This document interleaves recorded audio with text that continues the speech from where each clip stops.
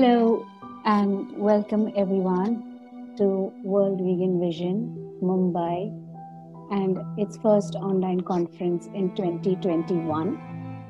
My name is Ruchika Chitrabhanu and I warmly welcome you all today for the series of Awakening Souls. World Vegan Vision is a global non-profit organization based in New York, USA, founded by Harshad Shah and his wife Malti Shah.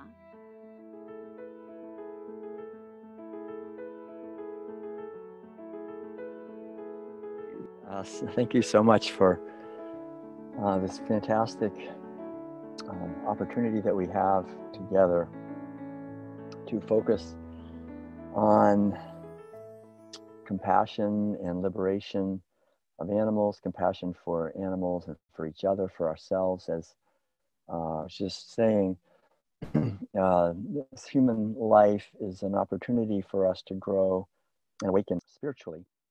And if we fail to use it in that way, then we will fail in many ways to contribute to the healing and the awakening of our world that is so needed. And we'll be just part of the problem here. And as she was saying, there are, it's a big problem, many problems. So when we look to the ancient wisdom traditions of all the cultures, and I think especially of India, we see that there's a profound emphasis placed upon each one of us as an individual taking responsibility for the quality of our own consciousness. And this is the opposite in many ways of what we're encouraged to do in our society today, where we're told that if we don't feel well, we should just go to a doctor and take a drug or buy something, and that'll make us happy.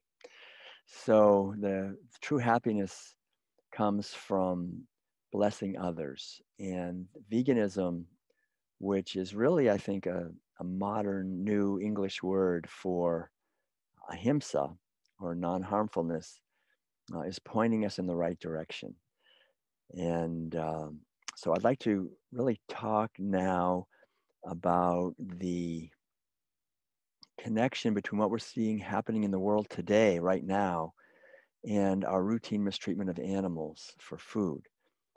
So as I talk about in the World Peace Diet, and Madeline, my wife, and I have been traveling for the last 30 years, giving lectures on these ideas, and we see it really accelerating. The process is accelerating in many ways. The more we inflict violence and enslavement on non-human animals for food and clothing and entertainment and testing and vivisection and other uses, the more we see that we ourselves are losing our freedom. We're losing our health. We're losing our purposes because we steal their health, we steal their purposes, and we force them into imprisonment. And as we all know, their interests are to them as important to them as our interests are to us. If we, for some reason, were suddenly to find ourselves being viewed merely as tasty meat by a much more powerful species who could easily dominate us and enslave us and exploit us and use us for food, we would hope that this more powerful species would see that we are beings with awareness and that we have a yearning to be able to fulfill our lives and our family relations. However, since we are the dominant species, we very often fail to do that. And I think the primary reason is that we're forced into this from childhood. So it's not such a good idea, I don't think, to blame people or criticize them or shame them for eating meat and dairy products and eggs. because the only reason anyone eats meat, dairy products, and eggs is because we're following orders. We're just doing what everybody told us to do. Our parents, usually, our teachers, are very often even the spiritual leaders, the doctors are all emphasizing we need to eat dairy products and very often even meat and eggs to be healthy, get enough protein to get enough calcium. So we wouldn't do it if we weren't pressured and compelled to do it from the time we're little infants. And the habits go very deeply into our identity. So this is a problem because, as we all know, animal agriculture is the biggest thing we're doing on this earth. There's no human activity that's more large scale than animal agriculture that has more of a negative impact on our ecosystems and on our society, on our physical health, on our psychological health, and on our spiritual health than animal agriculture. And if we look at this from a holistic perspective, we see that the greatest gift we can give to ourselves and to our loved ones and to the world and to future generations, to animals, to wildlife, to ecosystems is to make an effort to understand the consequences of animal agriculture, all animal agriculture, especially dairy products, eggs, aquaculture, fish, all forms of animal flesh, animal exploitation in general, because it takes enormous quantities of food, of grains, of corn and soy, alfalfa, wheat, barley, oats, to be fed to cows, pigs, chickens, turkeys, ducks, geese, fishes, and so many different animals that are eaten or whose eggs are stolen or whose memory secretions are stolen from them. And this is very wasteful. So we're understanding that this is the driving force behind the destruction of rainforests worldwide, which has become a tremendous problem. These are the lungs of the earth, and we're losing now about 3 acres per second of Amazonian rainforest and other rainforests due to animal agriculture and the demand for dairy products and meat and eggs. So this is unsustainable. And as we cut down rainforests, we're destabilizing the climate. We're causing the largest mass extinction of species in 65 million years. We're destroying the intelligence, really, of the natural world by forcing hundreds of animals into extinction, animals and plants into extinction every single day. And we're also overfishing the oceans to a point where oceanographers are telling us that by the year 2040, the oceans will basically be dead. And 40% of all the fish that we catch are not fed to people, but they're fed to animals. And cows actually are now eating lots of fish.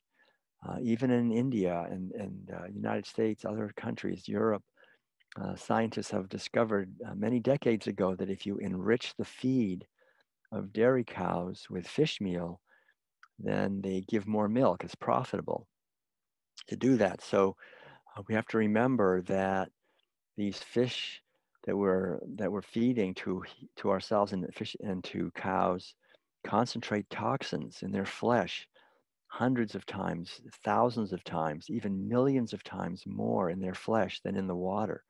That all of the toxins that we create on land end up in the oceans. All the heavy metals and PCBs, dioxin, nuclear radiation, pesticide, herbicide, fungicide residues, chemical fertilizer residues, pharmaceutical drug residues. All of this ends up in the flesh of fish. If we eat fish, we're eating that. If we eat dairy products, the cows eat fish.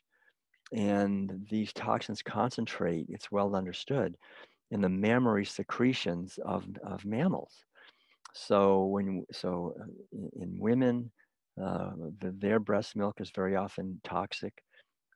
Scientists have done tests on human breast milk and found literally hundreds of toxic chemicals that are going right into the baby as soon as he or she is born. And the same thing is true if we're sucking at the breast of a cow, we're getting all of those toxins going right into us.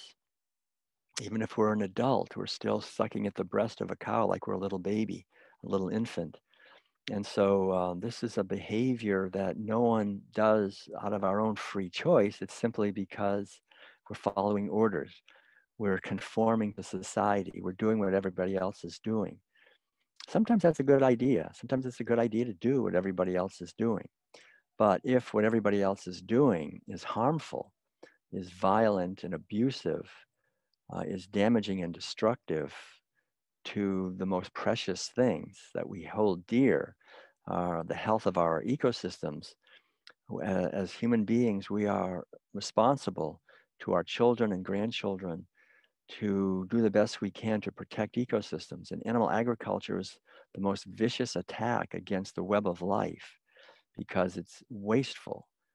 It takes, according to the National Academy of Sciences, which is a very conservative group, between 12 and 15 times as much land and water and petroleum and pollution to feed someone eating a standard Western diet as someone eating a vegan diet, a plant-based diet. So this is fantastic. It's not 2 to 1 or 3 to 1, like twice as much land or twice as much pollution. It's 12 to 15 times as much. So this is fantastic news. This is great news. What that is saying is that we can dramatically reduce the amount of destruction and disease and pollution on this earth when we human beings wake up and move toward a plant-based way of eating. That there's no greater gift than this, to understand these ideas and to live them, to bring our lives in alignment with them, and to share these ideas with other people, because we will not have a society that's healthy or a world that's healthy if we fail to do this. The environmental destruction, the climate destabilization, the water pollution, the soil erosion, the water depletion, all of these things, the creation of huge dead zones and the destruction of oceans, this is something that is only going to be solved when we stop eating animal foods, which require us to waste and destroy land and water and petroleum and other resources.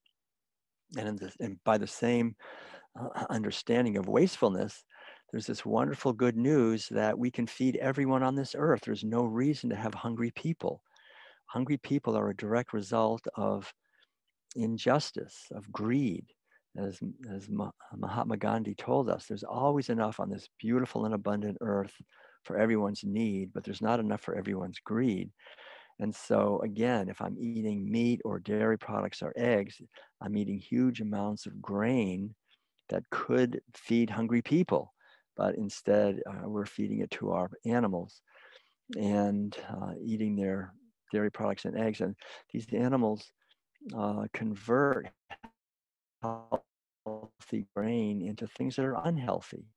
We see that the highest rates of diabetes and osteoporosis, obesity, liver disease, kidney disease, breast cancer, prostate cancer, colon cancer are in countries that eat a lot of meat and dairy products. Dairy products are probably the most unhealthy food a human being can possibly eat because they're really not designed for us at all. Meat is also unhealthy, and eggs, but dairy is especially unhealthy, not only because it's wasteful of resources and causes starvation and hunger, but because we don't have renin, which is the digestive hormone that little calves have to break down the main protein in milk, which is called casein, which is a very large, unwieldy molecule and very often causes autoimmune disease and type 1 diabetes and other diseases, Crohn's disease, and as I said, breast cancer and other diseases. There are many carcinogenic uh, substances in milk, just that even if it's organic, there are IGF-1 growth hormone is a basic growth hormone that allows a little calf to put on 1,000 pounds in just 1.5 years of life. I mean, what are we doing eating something with IGF-1 growth hormone? It's the same growth hormone that we have as human beings to help us to grow.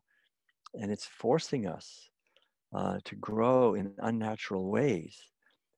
It's causing cancer to grow inside our body. This is well understood that, we have in our body all the time little cancers that our immune system just takes care of. But if we have IGF-1 growth hormone from dairy products, which is in all dairy products, going through our veins and arteries and into our cells. And that's like throwing gasoline on a fire, and it makes it very difficult for us to avoid the cancer epidemic. So, by showing compassion to animals and to dairy cows, we're showing compassion to ourselves and to our own organs and cells. We're showing compassion to hungry people. The great Vietnamese meditation teacher Thich Nhat Hanh said that if we eat meat and dairy products and eggs, we're eating the flesh of hungry children because we're eating the grain that could feed those children.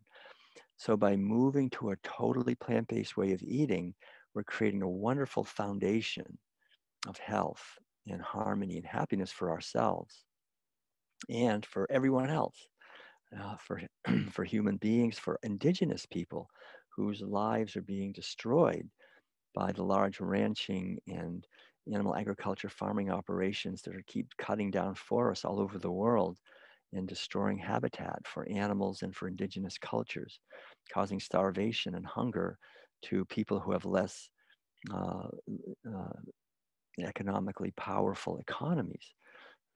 So if we as we live in more high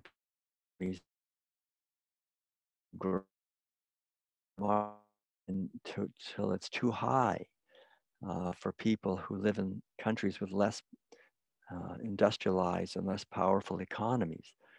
And so we can pay money to have meat and dairy products and eggs, while other people don't have enough money just to eat grains, because we are causing a shortage of grains by bidding up the price on the world markets. So it's very important to make these connections. It's important to look deeply, to analyze the situation, to open our hearts to kindness and compassion, to think also of the workers who have to beat animals all day, electroshock them all day, cut them, impregnate them on rape racks, steal their babies from the mothers, kill the babies. Uh, just the terrible violence that human beings inflict on animals for food on a routine basis. We're killing billions of animals every single day on this earth. This is not a small activity. It's vast. And there are whole armies of our human brothers and sisters who are starving and going hungry, or who are forced to do work that brings out the worst in them. These workers have the highest rates of injury and among the highest rates of suicide and drug addiction and alcoholism, child abuse, and so forth. So the whole idea is to realize that ahimsa, nonviolence, is possible for all of us. Each one of us can be an example of this, as we heard earlier from Pramodaji, and how we can, each one of us, be an example that inspires the people around us by how we view animals and insects and hungry people and workers and future generations, and do the best we can to minimize the amount of violence that we ourselves are causing. And when we do that, the wonderful thing is that we start eating organic, plant-based foods. I think it's organic is very important because, again, pesticide, herbicide, and fungicides and chemical fertilizers are killing birds and fishes and insects and butterflies and many forms of life, and polluting the water, and toxins end up in our own body. And now, well, we have in our bodies a whole community of literally trillions of microorganisms, bacteria, that are vital to our health. And if we're eating non-organic food that has residues of Roundup, glyphosate, and other toxic chemicals and herbicides, that this is an antibiotic that destroys the health of our microbiome, the community inside of us. And we have all kinds of diseases. We get very sick and we don't have energy and health. And it's now well understood that the microbiome inside our body is directly connected to the vagus nerve, which goes straight to our brain and is responsible for many of the endocrine functions and for the general mood that we're experiencing. So if we have a microbiome or a community of organisms that is not healthy because we're eating dairy products, because we're eating non-organic foods. We're not having internal community that's happy, that's getting the fiber that is so necessary, the plant-based starches that are so necessary, that's getting toxins, then that community is unhappy and frustrated, and that unhappiness and frustration actually is communicated right to our own uh, emotional states. And so many people today wake up in the morning feeling frustrated, feeling unhappy. And of course, if we have an unhappy uh, community living inside of us, it's going to be happening in that way. The ancient teachings always emphasize of all the world religions, as we sow, so shall we reap. We will never be able to reap uh, lemons if we plant avocados. So if we're planting seeds of violence and misery in our relationships with other human beings, with animals, um, with nature, then we find it coming back, and we find here we are. We've been doing this for 10,000 years. It was 10,000 years ago. We started for the first time to imprison animals. We started eating their flesh. Then we started stealing their milk. We started stealing their babies.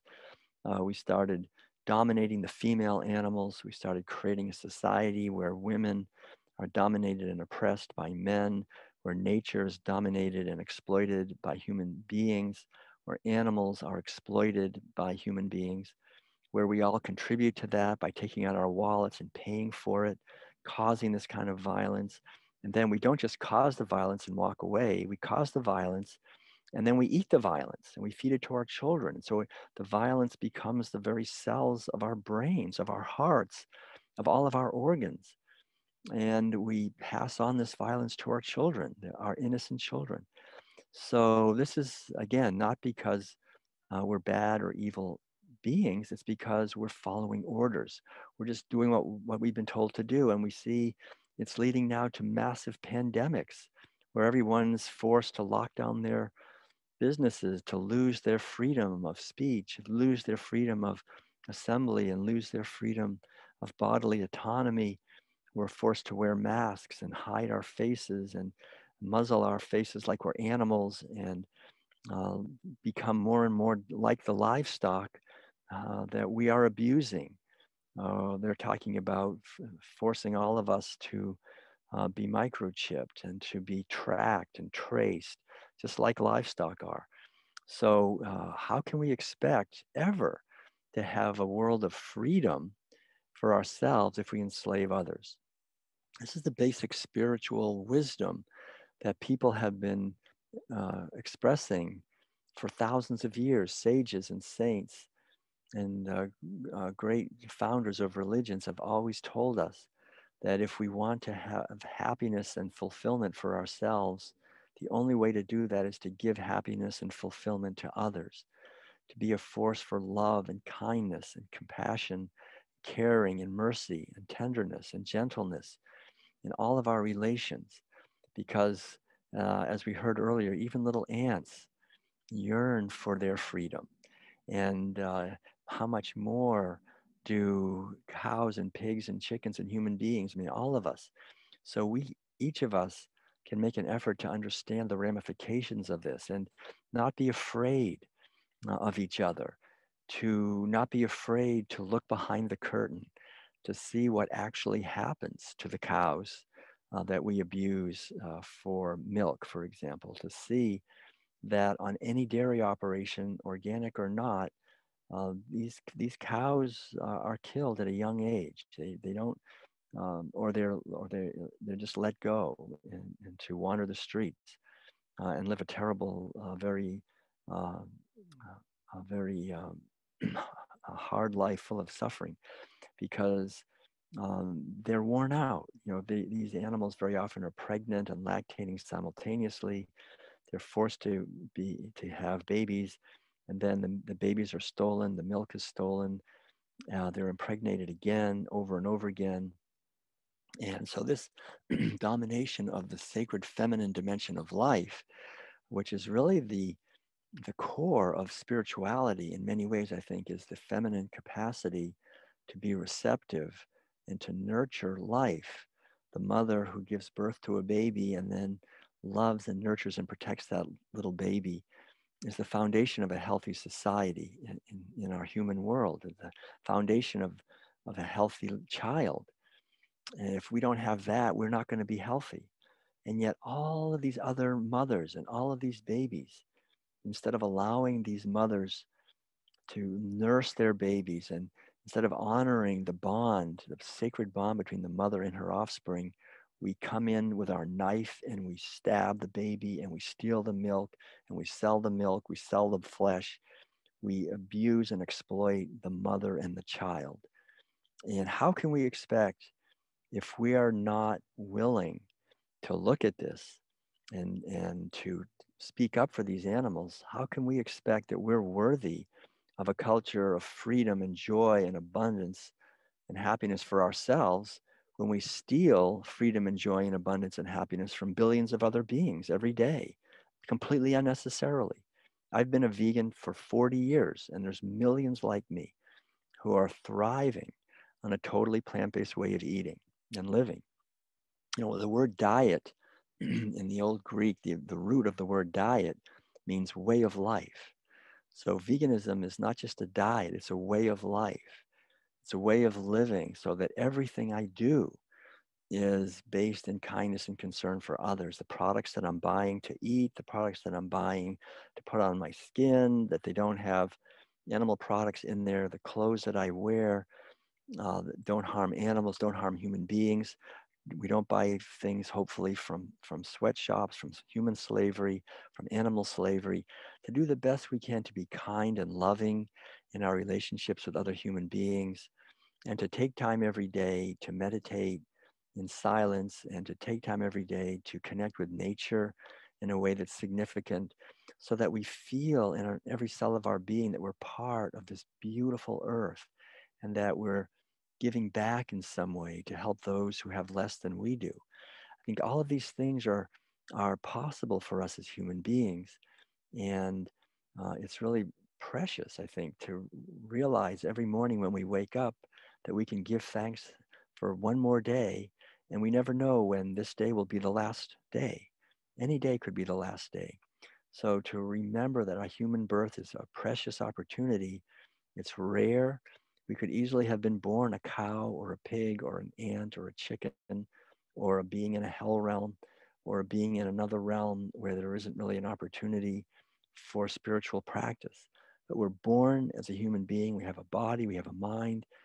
Every moment is a precious opportunity to practice compassion, to practice inner silence, to question, what am I? Am I just this collection of bodily matter and thoughts and memories? Or am I the infinite eternal consciousness that was never born and will never die? And that, uh, like every other expression of life that we ever see, that is one life living through all of us, can we awaken to the truth of the infinite eternal consciousness that is our true nature and allow that to shine through every thought, word, and deed as we go through our daily life, not just theoretically, but practically. So that's really the challenge. And it's, of course, it's not easy when we're in a society where we have economic pressure, we have to make money, we have to relate to people perhaps who are angry and frustrated, who are afraid. So that's why it's so important, I think, to create communities of sanity. And I'm so grateful to Dr. Rupa Shah and to all of you who are part of this community. We have a, sh- a an online community right now for a few minutes out of our lifetime, where we can just savor this moment, savor the feeling of being connected to each other, being connected to the love that shines in our hearts, the love that shines in every cell of our being, savoring our connection with the wisdom teachings that go back hundreds and thousands of years to the great sages of India whose lives were a beacon of light that is still shining through the darkness of thousands of years and lighting up our day right now with their wisdom, with their compassion, with their awareness, the great yogic traditions, the traditions of the sages. It's really essential for each one of us to bring these wisdom traditions on. If we don't, if we don't live them, they'll die. The children of next generation will never know. So it's our responsibility, each one of us, to embody these ancient wisdom traditions in every moment of our lives, in all of our relations with others. And in that way, we can keep the ancient wisdom traditions alive. And then we can write and we can speak and we can create uh, videos and movies and music. But especially, we can, in the sanctity of our own hearts, we can connect with the truth that there is one life living through all of us and send love, compassion, joy, and peace and liberation to all beings.